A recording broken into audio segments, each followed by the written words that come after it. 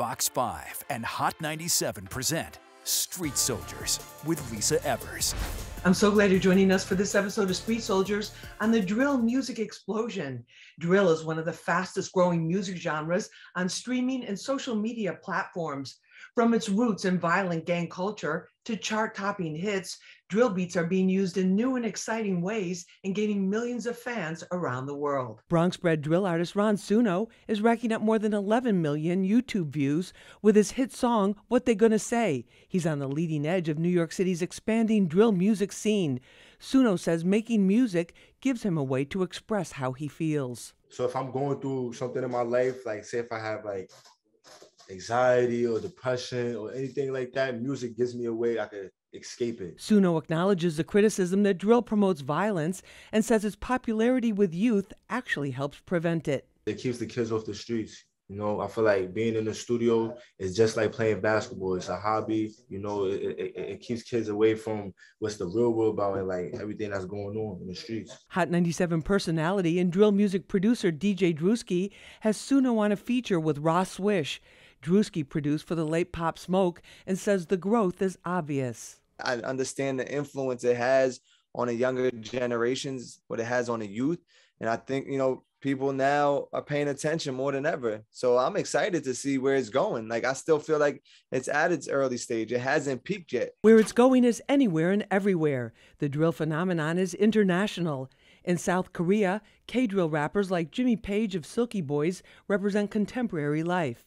In the UK, where drill originated, the duo Pete and Bass has earned more than 1 million YouTube views with their own unique interpretation, crossing generations. There's even Jersey drill, like Bandman Rill's Jiggy in Jersey or Baby ATM's Too Fast. Let's find out more about this from our panel.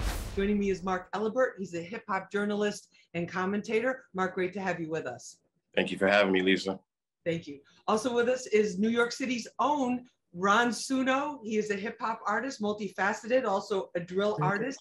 He has a hit single, which you probably already heard, called What They Gonna Say. More than 30 million streams and views across social media platforms. As they say in the culture, he's killing it. Ron, great to have you with us. Thanks for having me, Lisa. Ron Suno, I know the vibes. Thank you so much. Also with us is Hot 97 DJ Drewski. He's also a drill music producer. He is one of the people who really kind of led the way for New York drill several years ago, worked closely with Pop Smoke and has worked with a lot of other artists. And he says it is exploding. There's all kinds of new sounds coming into it. So first we'll find out what that's all about. But Drewski, great to have you with us. Of course. Thank you for having me. Thank you so much. Drewski, when we talk about drill, what exactly are we talking about? It's a sound, it's an energy, it's a feeling that, you know, you take the beats that are being produced and the artists and their style, their cadence, their flow, and you put it together. And especially in New York, you know what I'm saying, it's now a culture. And shout out to Ron Suno, who's with us today. Like, he was one of the early artists to doing it in the Bronx, right? Because you have Brooklyn artists that were doing the drill music that really kicked it off in New York, but then it started shifting. And, you know, even him joking around and saying he's the king of Bronx drill, but he was one of the early ones on it. So it's just like an energy that's going on in the city mixed with a certain sound. Ron, tell us how you came into the whole music scene and why drill has been this thing that has really launched you into a whole new stratosphere. See, I definitely want to give credit to like the Chicago drill, because I feel like Chicago definitely paved the way for the artists in New York to brand off their own sound and feel like just grasp onto a new cadence, to a new wave. So I feel like me listening to like Chief Keef growing up, 50 Cent, that motivated me to like get into like the drill lane of music. You feel me? Like the aggression like that drill brings, because I feel like drill is a genre where you could express yourself in emotion with. If you angry or if you feel like you have that like that energy, you could put it on the beat. You feel what I'm trying to say? So it's like poetry. So when you hear when producers send you beats or you're listening to beats, how do you like? What are the characteristics when you hear like, oh, that's a hot drill beat, I could do something on that? Is there anything like that? Yeah. So like I feel like with drill beats it's a certain BPM that it has like how you said the 808s. 808s are more aggressive. You know what I'm trying to say? Like when I hear beat, I gotta hear how the rest of the 808s are. And then most likely when you hear drill beat coming from the Bronx, because you know we all have different sounds. Like Brooklyn drill is different from Bronx drill, Queens drill. Like everybody has their own sound. I feel like Bronx drill caters onto samples. So when you hear a sample, you already know it's a drill beat going on. Right, and maybe even a Bronx, like a Bronx artist too, when you hear that. Mark, in terms of the drill scene, what do we see happening globally with this? We're seeing a lot of people tapping into it. You know, the last time I was here talking to you, I said that, you know, New York sets the trends and people like to follow what we're doing out here. And since hip hop has become so much bigger now and a bigger entity, it's being seen, this whole wave is being seen in countries like Italy and Japan and Korea and stuff like that. So it's only going to keep growing from here. What is it about the sound that you think appeals to so many people, and especially to really young hip hop fans? Like Ron said, it's an emotion, right? So whether you're angry or you're sad, there's drill music for that. Then if you want to turn up and party and dance, and there's dance moves to drill records. So it's like at both ends of the spectrum, you could get emotions out of it. And then just what they're talking about, a lot of the kids can relate to it. You know, the things that are going on in the world are going on in their hood. They're talking about it and living it on these records, and the fans can relate to it. And, you know, it's just a culture now too, right? Because you see artists from the Bronx that are doing drill music and artists from Brooklyn that are doing drill music now coming together. Artists from the Bronx and Jersey doing Jersey drill music. So it became a culture. And, you know, once something is hot, everybody wants to be a part of it. So if you weren't on it early, you realize, okay, this is what's going on in the world. This is what's going on in music, and I want to be a part of it. And I think that's where we're at now. There's more to come. Don't go away. Ron, in terms of the different types of drill music you see now, why are we seeing so many artists coming out of the Bronx now, like really great artists? I feel like the music now is evolving because it's like drill became more something to you could dance to. Like before, I feel like with drill, when it first came to New York, it was more so catering to the UK sound. It was more grittier.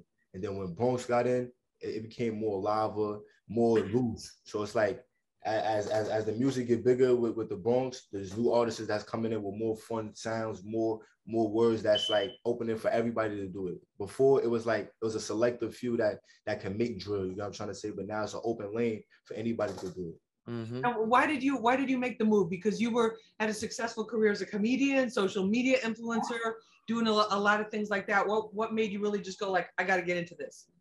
Me personally, I've been doing music like since I was 14 years old. I'm 21 right now. So when I was 14, I started my first drill song. It was called Murder. And I feel like my personality building up with my music, it was a great time for me to kill two at once. You know what I'm trying to say? Because I feel like I have something different. And it separates me from a lot of rappers to create my own lane and have everybody else follow that wave. Mark, in terms of internationally and in terms of other places, are they following it because it's the trend, because New York has made it so big, or what do you think is happening? Well, you know, the one thing I want to bring up and say is that, you know, hip hop is one of the biggest forms of expression for the culture. And there hasn't been a sound that really people could use to say what's going on in the streets. And that's pretty much more or less how drill came up. These kids are talking about what's going on in the streets. Kids from other hoods internationally are seeing that like, oh, this is a new way for us to get off whatever we got to get off. And they're going to start doing that. And it's just, we're seeing history repeat itself, and we're seeing hip hop evolve in different ways. And that's just really all it is. These kids are finding a new outlet to, you know, let off their emotions, let off their story, seeing what's going on in front of them and letting people know like, yo, this is what's going on out here. Not necessarily saying this is what we're doing, but this is what's happening in front of us. So let's try to figure something out with that. Drewski, you have your finger on the pulse of what's new and what's up and coming and what's bubbling and just about to break really big. Why do you think drill music is like so, it just really is reaching out to people in this kind of crazy time that we're in now, coming out of the pandemic, and yet life is still crazy every other day, it seems. You know, there's all these changes and there's a lot of uncertainty, especially for, you know, for our youth. What do you see in drill that really kind of speaks to that? No, I just think it's an outlet for, you know, the artists to express themselves. And then once they start realizing is bigger than just New York. They see artists like Kanye West and Alicia Keys jumping on drill records. They see artists like Drake, who are like international superstars, you know, following the wave. Then they go, oh, wow, like this is, I was born into it, right? You get a 14-year-old kid from the Bronx or Brooklyn, they were just born into the sound of this drill music. So now they see these huge superstar artists doing it and they're like, yeah, I'm going to do it. It was birthed here. Like they feel like they own it. So, you know, they're like, yo, if they're doing it, I could do it and I can express myself and I could change my life through the music. You know, a lot of these artists are able to take themselves out of a bad situation doing drill records, you know, and if it hits, boom, now they got diamond chains and living in nice condos. You see, Monsuno. Right. Definitely. Ron, what about that in terms of what it speaks to right now? Like how the music is helping people express themselves and people who listen to it, it's kind of like lets you let out a certain energy and aggression too sometimes, you know? Yeah, I feel like definitely one thing I can say about this lane is like it keeps a lot of kids off the streets because we are in the studio too. So it's like when you got a lot of rappers that's outside, you feel me? They go in the booth. That's a way of them escaping what's the real world going on, like any situation that they'll go around. So it's like when you in the booth and you get to connect the dots and be in there, it's a different feeling. So it's like artists that get that opportunity and they're able to pass it on. It creates a for me. So it's like we not as like stereotypicalized like we bad people or such and things like that. We got our own career that we can feed our family with, a whole foundation behind it. And do you feel like Bronx artists that there's a certain sense of like, oh, we're from the Bronx, we're kind of like extended family, or is it super competitive? I mean, the Bronx is a competitive sport, you know, because everybody's trying to win, but we all want the same thing. Like we all want to do the same thing. We all trying to feed our family. We all have the same vision, and that's the main point part. Like as the Bronx sound grows, and you can see a lot of artists is getting older. There's a people that's connecting to each other that wasn't connecting before. So it's a lot going on right now. It's a different feeling. No, totally. Mark, when you talk about it goes back to hip hop's roots, are you talking about hip hop as being a way of expressing, you know, what's going on in the streets that's really not being understood or conveyed in the quote unquote mainstream media? Yeah, you know, again, hip hop has become such a commercial entity right now, and it's all about the money. So guys and women aren't necessarily rapping about what's going on in the street. They always say once they make it out, they're rapping about something different now. So again, you know, the streets needed something to get their story off. And then, you know, drill came up and it's grown into this bigger thing. Brewski, all of a sudden, Cardi B comes out. Mm-hmm. And what did that do for drill music and for Bronx artists when that happened? No, I think it was just so real, you know, like it just felt so real when you see Cardi B come out, you know, to support these young drill artists. I think people realize like, wow, you know, it's a community at this point, right? Like where artists stick together. And if you're from a certain borough or a certain hood, it's like, yo, let's stick together. Let's ride out together. And I think that's what Cardi showed by coming out on a festival stage to show love, you know, not just to the drill community, but to her own community. And it makes other artists and people realize like, okay, this is not a fly by night thing. Like this is going to be around for a while. So let's all tap in. You're talking about the unity, but I have to bring up what's been in the news, what people who aren't familiar with the culture and the music, you know, are familiar with. They hear drill rap being used as, you know, an up and coming drill rapper, you know, a young teenager may be involved in criminal activity or gang activity. And then does that give other drill artists a bad name, do you think? I mean, necessarily, I feel like it's everyday life though, because if you look at it, what's going on around the world, it's always a situation with everybody. But it's just like with drill, it's just a different type of light on it because we already catering to the sound of it. So when you have problems evolved around it, it's going to be bigger than what it is. But I feel like it's always something around everywhere, like in different genres, something going on. Through every type of music. Mark, what about that? What do you think? The only thing, you know, I wish for like drill music is that, you know, these artists continue creating, but creating in a way that doesn't let those higher powers look at us and be like, oh, what is it that they're doing right? right now. Because again, they're paying way more attention to these lyrics and these music videos way more than ever now. And as hip hop grows, that's only going to bring more eyes to it. And, a lot of these artists may not understand the art of like lyricism and like, instead of directly saying what happened, you tell a story through it. All the rappers from back in the day told crazy stories and made us wonder, like, did that really happen? These days, I don't see it like that because, again, hip hop is growing more and it's growing out to more people, and there's more people trying to rap and they're not really understanding the art form and hiding it. And, I just wish that, to keep this wave alive, because it's very important and New York hasn't had it in a while, continue finding ways to make it grow. Don't give them a reason to look at it and be like, oh, let's look at it and see what they're doing and lock them up for no reason, because we see what's going on out here. That was another recent show that we did. Brewski, what about that in terms of the image of drill? It doesn't seem to be slowing the pace or, any of the negativity, especially what was around, in early 2022. Right. It doesn't seem to be slowing the popularity of it or the way people are embracing it at all. That whole term, like, all press is good press, I think, that's what's helped driving it. But even hip hop from back in the day was looked at in a negative way at first. And now it's the biggest, the biggest genre of music out, hip hop. And drill being under that umbrella and being a new form of hip hop, people are going to always look at the negative side of it first. But there are great sides of it. In a business aspect, you see labels signing multiple drill artists because business wise, it makes sense. For the youth, it's influencing them. So there's power in it. The artists are making a way for themselves from this music. So of course, the media a lot of times want to focus on the negative, but there is a whole other side to drill music. Yeah, positive side. Right. Ron, in terms of your own personal life, how has your life changed? Especially these last several years. When you've been doing the music professionally. Like, when my life changed because I found myself more safer than I was, because the more I do music, the more I elevate my life. So I feel like I was able to stay away from my everyday struggle, stay away from all the negativity that I was working for to be in this position. So it's like music definitely blessed my life, and especially this category of music. So I'm definitely appreciative for that. Mark, Fabio said a few things though recently you were telling us about. Break that down for us.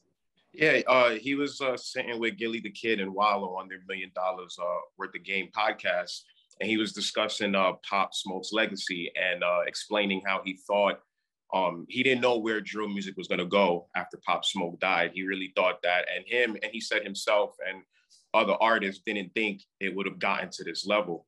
And, it was just interesting to hear that, because there's a lot of people who still think that way, including Joe Budden. He said the same comments as well during his podcast. He said this new crop of drill artists are so aggressive and they have no filter with these records that they're basically signing the death certificate for drill music because law enforcement and NYPD is paying attention to what they're doing. So it's just crazy to hear that, because you see the opposite happening.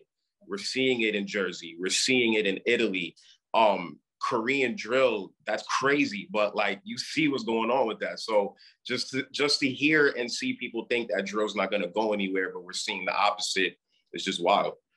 Yeah, and what you're talking about, which we've done a couple of shows about, is it's one thing for somebody, it's one thing for somebody to like Nuke Bizzle or Nuke Fizzle, the guy in California who was doing these these COVID relief frauds and rapping like, you have to sell cocaine, I just file a claim. And he was actually filing claims, and then another guy was rapping about robbing ATMs and he was actually robbing ATMs. I mean, exactly. Yeah. That's one thing, that you're basically self-snitching and giving giving the police the case on a silver platter. But I think that's a small percentage, Drewski. Am I right on that, or what's your take on that? It's definitely a small percentage, but they like to highlight it. But my whole take on it is, let's just enjoy it while it's here. Right. Let's not even think about when it's ending or what. Who cares? Like, let's enjoy it now. The kids love it. The clubs love it. The people love it. let's keep spreading it and let it just, you know, live on its own. Thanks for joining us for this episode of Street Soldiers on the drill music explosion. You can watch it again and share it on our Fox 5 NY YouTube page. Remember, use your mind. It's your best weapon. I'm Lisa Evers. Let's push for peace, love, and justice for all.